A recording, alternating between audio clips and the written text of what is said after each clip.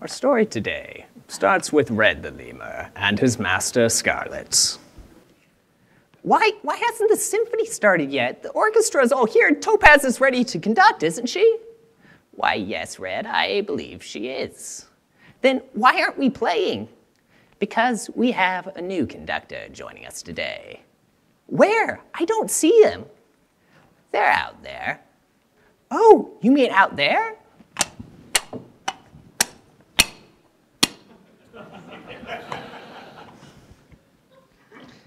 There's some very interesting looking lemurs. Do you think they can play instruments too?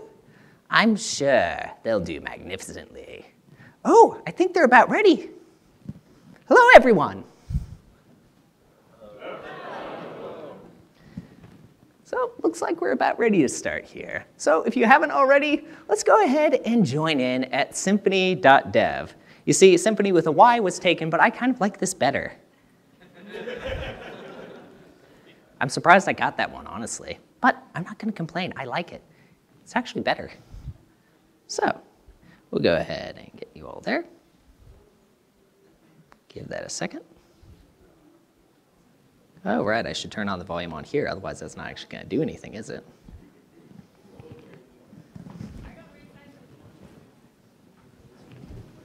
Okay, then. Let's go ahead and have our fun real quick. We'll go ahead and load this up. And then we're going to hope this works. I have some reasonable amount of confidence because I've cheated. I'm not going to say how, but I have cheated. Oh, no, come on. Conference Wi-Fi is fun. We will endeavor, though.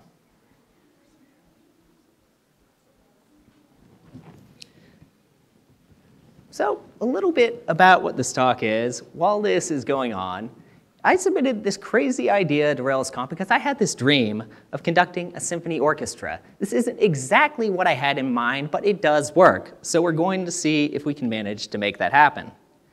Now, it looks like we're about halfway loaded. Come on.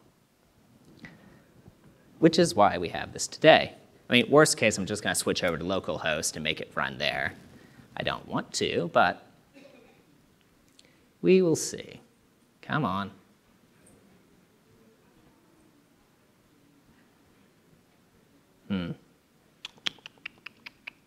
You see, this is why you're very cautious about doing things through Wi-Fi, which is why we're going to switch over to localhost.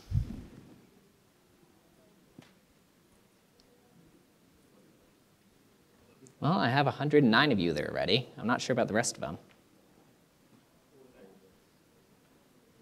Come on, you can do it. What's the latency at anyway? Ooh, wow, that's impressive. Someone's like 2 weeks behind. How do you do that? It's probably Android, never mind. I'm using Android, which probably explains a few other things. Okay, so we're going to go ahead and cheat and go to the local version of this.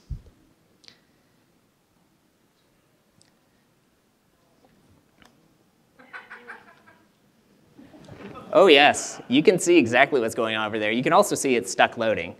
So unfortunately, I'm going to have to demo this with smaller audiences later, but to give the experience anyways, we're going to go ahead and, let's see here. Run this, run this. Nope. Run this. Yeah, you see 129 are ready. I'm not sure about those last few. Oh, is that actually going to work? I saw a few more populate there. Oh well. So we'll just go ahead and run this off of here. Because this does still work off of WebSockets and it does technically count. Okay, that buffers in like 5 seconds.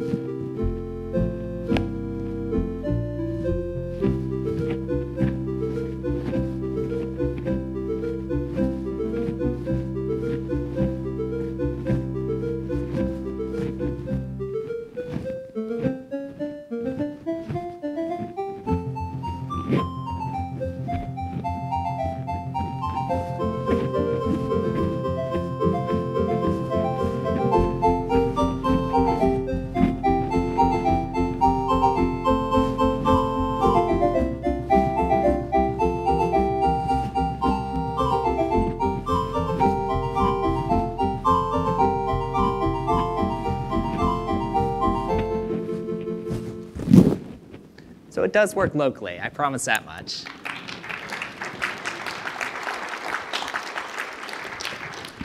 This is why we have contingency plans, ladies and gentlemen. Son of a... OK.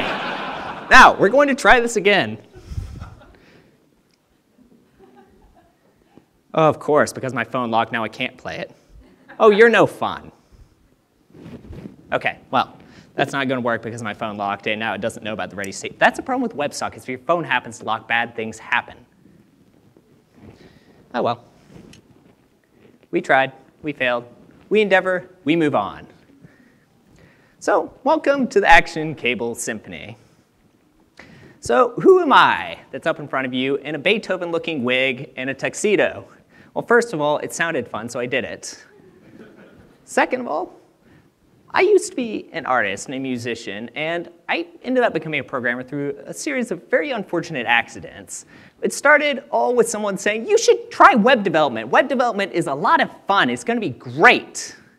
OK, so I get in some HTML and some CSS. This is working decently. OK. And then they said, you should add some JavaScript there. OK, I'm enjoying this. This is really quite entertaining. And then someone said the horrific words I should have said no to, which were, how about a backend? And that's how I became a developer, an operations person, and several other things. And currently, I'm doing that over here at Square, where I'm in charge of Ruby architecture across the company and setting standards, defining things, and a lot of things I'm still learning about, quite honestly. But that's enough about that. Shall we get started then? So what exactly was that you just witnessed? It was a symphony played with an entire audience of my computer. OK, I tried. You'll have to forgive me for that. I'll show you all later. I promise it works. And it's using Rails and ActionCable and various clutches and hackery to make it work, but it does work. More specifically, we were doing Beethoven's Sixth, the Pastoral Suite. It's a cheery little tune. I kind of enjoy it. What about the rest of you? So the fun thing is, this song's actual name is Awakening of Cheerful Feelings on Arrival in the Countryside. And I thought that was a really beautiful thing. And that's what we're going to do today. Awaken some cheerful feelings in this brand new world of WebSockets, of client latency, which we got to see right there, and various other things. So the more pertinent question here is how? How in the world is something like this? And as it turns out, creating a symphony on smartphones is a really, really hard task. So let's start with a bit of an overview. So what exactly are we going to be covering here today? Well, we're going to start by looking at what does it take on the server to make something like this work? How do you actually get clients to mostly behave themselves preferably? And how do we secure this thing, which is definitely an interesting task? Latency, my personal favorite, as we've just seen. And a finale to finish it up. So now for the first major component, we're going to look at the Rails server. And we know it's using ActionCable, but how does that work to make music? I mean, ActionCable is just for chat applications, right? Well, what we start with is this thing called a MIDI file. And for those not familiar, a MIDI file is kind of an old school input-output file format that allows us to play music with a bunch of voices, tone fonts, and everything else, which I'm not going to force you to download on your phones because those things are like megabytes in size now. And what we do is we convert this to JSON into something we can actually parse because binary files are not very friendly to the front end. So we try and work with something else here. And this gives us the ability to get the tracks from the MIDI and treat them as their own separate entity. Problem being, there's a lot more complexity there, like time signatures, control changes, voices, and other things that are very conveniently not a problem in either Beethoven's Sixth nor Beethoven's Ninth Symphonies. I wonder how that happened. So overall, it would look a little bit something like this. A flow of data from the conductor all the way down to the individual lemurs that happen to be playing. Now, how does that work? Well, if we take a look at our conductor here, it brings us to our first interesting part of ActionCable, which is there's no real hard requirement on only using one cable. We start with conductor cable, which allow us to have an administrative interface for sending and receiving high-level commands like stop, play, go, buffer music, didn't work, just like a Symphony conductor, our conductor channel is in charge of the entire show. So what we do is we break those MIDIs into separate tracks, and we make a channel for each one of the instruments. That way you can listen to only the part that makes sense for you. So in this case, we might have a channel for French horns, for violas, for violins, and each note in the track, as we broadcast it over the channel, that's going to go to the associated MIDI channel and eventually to the instrument on your phone. Now, our clients only listen for the parts they need, so you don't get the entire symphony, you just get that one part. But then we have our last piece, the players themselves, and when you see you're connecting, you don't know how many instruments you're going to get. It looks like right now about 46 to 100. There could be any number of them, I mean 10, 100, or have mercy on my Heroku bill, please, about 1,000, say.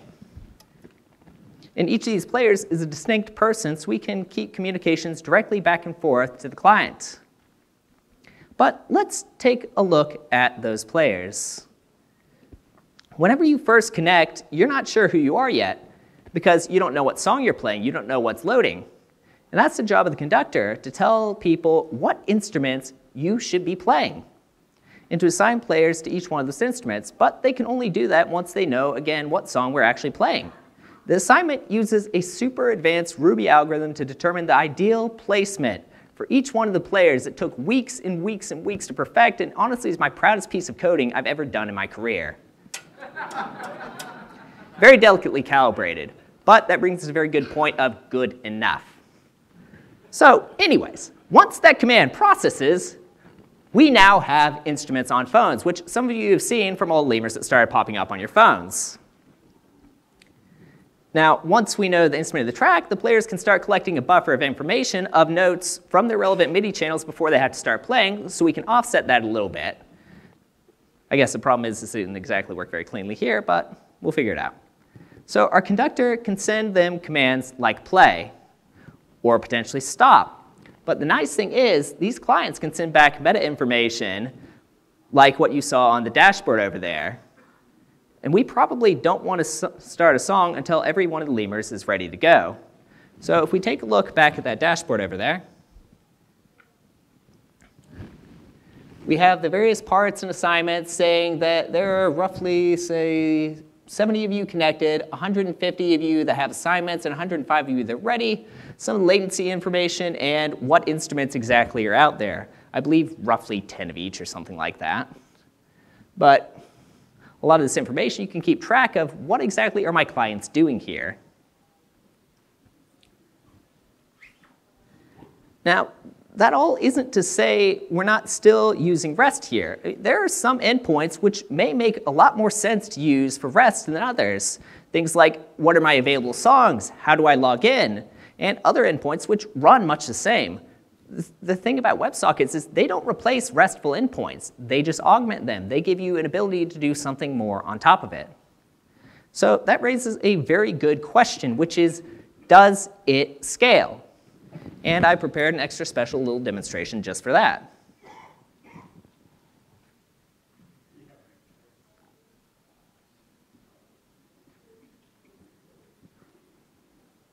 So we'll go ahead and do this.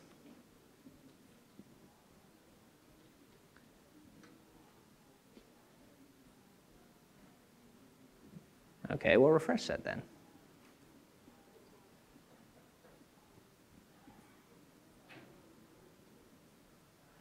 Come on, you.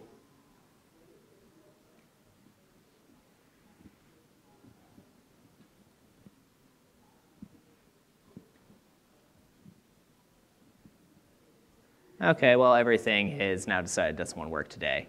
It's supposed to be a very funny joke of it actually playing a musical scale, because I have horrible humor. But yes, very funny, very funny. But in all honesty, there are legitimate concerns about scalability and how this scales over a certain number of clients. And there's a lot of research being done on this, especially with some of the folks sitting here in this audience in ActionCable working on that. And I'd probably not be a great source of information to ask on this at the moment, as this talk is mostly me telling Heroku to make my problems go away with auto-scaling. So that's glossing over the top of a lot of information here. with some of them saved until later, like security and latency, which are their entire own fun little sections. So next up, we have our clients, or everything that's going on your phones. Now, originally, I'd started with jQuery and prototyping a lot of this behavior and managed to get a working proof of concept. The problem was, by this point, I basically implemented kind of a patch-hacky version of React by making component-like entities in jQuery. Being as I'm not nearly as clever as Dan Abramov in JavaScript, I decided it was probably a good idea to go ahead and bite the bullet and actually learn React. So a lot of the front end here is written in React, which I learned in the process of writing this talk, which, by the way, I would not suggest. So the difference here was that there are a lot of DOM manipulations, which is basically the web page itself and all the objects on the web page. And a lot of the actions here are based on the result of listening to WebSockets and doing things as a reaction of those things that come in. So since this wasn't really a RESTful application like Angular or Ember was, it didn't quite make sense to do that. And I kind of wanted to learn React anyway, so it served as a very convenient excuse to do that. The first step, as you've seen, is connecting your phone to the interface. And then after that, you get instruments assigned, and a friendly little lemur wanders in to help you play music. But most of the actions taken are directly from listening to the conductor. The clients are listening for messages on the player channel that originates from commands sent to the conductor from the administrator, which would be me in this case, and things like assignment, playing music, and even keeping clocks in sync. Which is all well and good, but how in the world is that thing actually playing music? Well, it's using this magical little tool called Tone.js and synthesizers. So what happens is it listens to an instrumental track, and it can get a series of notes that it wants to play. Now, some of these notes are artificially modified on phones because I found out the hard way, phones don't have a bass register. They can't play cello or bass or anything else. So there was one time I was demoing this, and all of a sudden the entire bottom section just fell out from under it. And I was sitting there trying to figure it out until I'm like, wait a second, can phones even play that low? We plugged headphones into one of the phones, and sure enough, it's playing just like normal. So phone speakers cannot handle bass music. A good thing to know if you ever want to try something like this.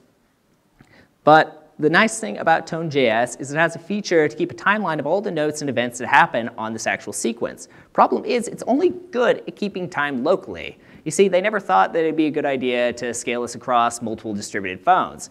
And they were very wary whenever I asked them, hey, how's it possible to do this? They're like, are you sure? Kind of, I don't know. I'm hoping it works. But that's for another section of the talk. So what we do artificially here is we add an offset to whatever that time is that it's supposed to start at. But we'll get to that more in latency. Now, of course, this doesn't even scratch the surface of what's possible with Tone.js, which can be used for substantially more if you set your mind to it. I'll have some resources later for people wanting to learn a little bit more on that front. But that brings us to our next issue, is what happens if a particularly mischievous lemur decides that they want to interfere with that connection or do bad things to it? So security is always an issue, and even with WebSockets, it's still very much present. In the case of this administrative dashboard here, we're using Devise. And it would be rather bad if someone else could start playing music and orchestral things without the proper authority to do so. Though I'm not really using typical sessions here, we're using something else entirely, which works a little bit better with things like front ends. And those are called JWTs or JOTs or JSON Web Tokens to take care of sessions. And as with everything in technology, there are pros and cons here, and as like every conference speaker, I'm going to conveniently highlight the pros, gloss over the cons, and pretend that it's not an issue. So JWTs are interesting in that they're self-contained. That means no need to query information on the server. The entire session is encoded in the token. That also means they're stateless in nature. The server doesn't need to keep track of the session. The token already has all those things. Now, if that sounds hideously insecure to you, good. You have a future in information security, and we should talk later. Joking aside, though, that's the last item, which is the fact that tokens happen to be signed, stateless, and self-contained. So taking a look at a token, that looks like a really hot mess worth of text. It's actually base64 encoded. And if we color that a little bit, we'll see that there are actually 3 distinct sections there, all of which have to be separated by a dot. Or a little bit more succinctly, A, B, and C there. So what these actually are the header, the payload, and the signature. So a header tells us important information like what algorithm was used to sign this token and what type of token it actually is. The payload, which is where a lot of security concerns come in, are things like who am I, what should I be allowed to do, and what permissions do I have? So you can basically send over the entirety of what a client should know how to do and hopefully will do as a result of this. But that brings us to the next section, which is the signature, which is basically taking a cryptographic hash of both the header and the payload there and appending a secret, which is why it's actually secure, is because on the back end, you're the one signing it. So hopefully you don't have your Rails application secret leaked, otherwise you have bigger issues to worry about. So these three things are the entirety of what a user should really need to run an application like this. But that still raises a good question. What if said mischievous lemur decides we're going to tamper with this and have a little bit of fun? Like, let's say, for instance, we have the classical example that was used for strong parameters. This mischievous little lemur decides, I want to be an administrator, so I'm going to append my token and tell it that I'm an administrator, re-encrypt it, and send it back to the server. And then I'm going to have God permissions to do whatever in the world I want to do. Well, remember, there is that signature there as the last bit, which means as soon as that gets to the server, that's going to get detected real quick. So if we take a look at our tampered token again, and we take a look at the original checksum, those two don't match. So we know that token's been modified, and we know that we need to revoke it. Which does bring us to one of the issues of JWT. Because it's stateless, if you happen to revoke a token or something else like that, you have to introduce state to actually stop people from logging in, which means the majority of the nice features you get kind of get circumvented there. Or basically, we're saying, you shall not authenticate. No, I just totally wanted to draw that slide, so I did. But as with everything, there are always holes. For JWT, it was denying tokens for malicious actors. You'd still retain some of that on the server and have a deny list. But if that deny list goes down, it's open season. You're going to have a very bad day. Now, there's really no such thing as a silver bullet in development, and there are always trade-offs to be made. And being honest about those trade-offs will save you a lot of frustration later on. But the nice thing of that being stateless is that you don't have to verify sessions all the time. You just have to check a cryptographic token as to whether or not that's there, which I've had issues in the past in operations of OAuth and all these things where it brought down entire services, and because that's a single point of failure, bye-bye, you're not logging into PlayStation. Now, that brings me to perhaps the most annoying, but certainly one of the most fascinating parts about this talk, which is latency. So, as it turns out, getting everything to play on time is actually a really hard problem to solve, as we saw a little bit earlier. Networks are, by their very nature, inconsistent, and clocks even more so. Every additional step that we add gives another hop, which means more time that thing is going to take. So each of our phones has a very distinct time, and one would think that these things are consistent, or at very least, mostly consistent. For the most part, for everyday use, they are. Chances are you're not going to have a lot of trouble with an approximate 100 millisecond off if you glance at your clock. You're not going to be late for a meeting. You're not going to be late for a job. You're not going to be late for much of anything if you have that type of resolution. So there's a lot we can accept there as being pretty much good enough. So for music, if it were a second off, you'd hear it quite loudly, and it'd be very unsettling. So how is it we take all these disparate phones and give them an idea of what a consistent time is? This was actually one of the questions which worried me whenever I proposed this talk in the first place, and it's a very hard problem to contend with. If we were to play the same note against each of those clocks that we saw originally there, we'd end up with something sounding like three phones at slightly distinct intervals and a sound that sounds a lot more like a splatter than an actual solid note. So time is complicated. It's this wibbly-wobbly, timey-wimey mess that takes a lot of sorting and things to be consistent. It requires a single source of truth as to what time it is, something we can trust to be a good source. Which is why I was very happy whenever I found out that someone had already done this hard work for me in this thing called timesync.js. It has options for peer-to-peer and server syncing. In our case, we're using server for now. It takes care of things like time to the server, round-trip time, deviation, and is even nice enough to give us a callback whenever that offset happens to change, which is why your phones were all saying things like, I'm 20 milliseconds off the server. I'm negative 800,000 milliseconds off the server. I'm whatever amount of time off the server.